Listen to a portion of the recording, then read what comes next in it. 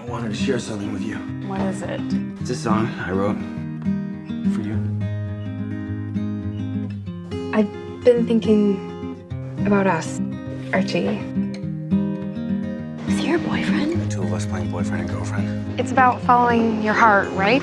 Follow your heart. His feelings that had long been buried shook loose. Yeah, that's my love. I have this fantasy of us as a power couple, or maybe even just a couple. Is that all it is? Just friends? Even though you don't like me like that. Could it ever possibly become something more? It's not like we can do anything more. I have never felt whatever it is I'm supposed to feel with Betty. You were looking at Betty and Jughead wistfully, longingly. You liked Betty. I still want us to be friends, best friends. You do? I do. I can't stop thinking about you, Betty. When you were pretending to be with Betty, you didn't feel anything, did you? When you kissed Archie, those old feelings came back today. I think a part of me has been in love with Archie for 10 years. But a little part of me always thought. I'm asking you now, right now, if you love me, Archie. Searching high, I'm Do you searching like me? Of course I love you, Betty. And I don't know how I'm supposed to keep going.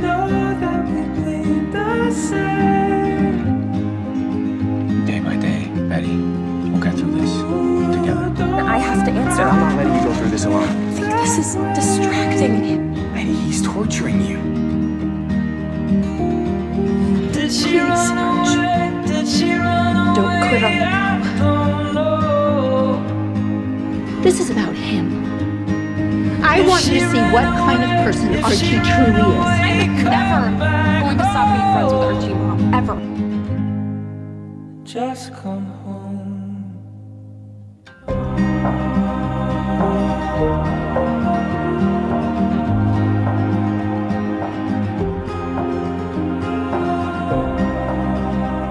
You want to go after her? Be my guest.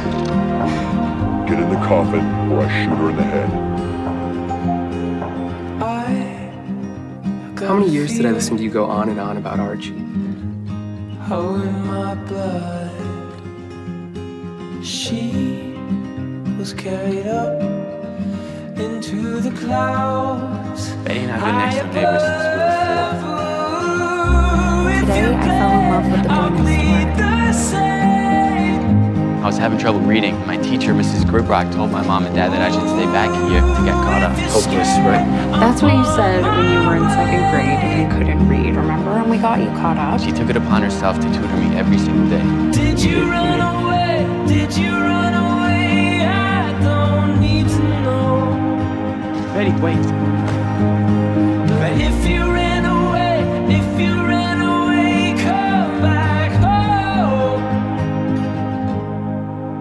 Just come home. No, when I think, Archie, of where I feel safest and most myself, I think of us in a booth at Me too. You and I feel safe with each other. We always have. I I can't can't give give you you the the answer answer you want. That's what you said to me, and that's how I feel right now. Why? It's just over. I've never been good enough for you. I'll never be good enough for you.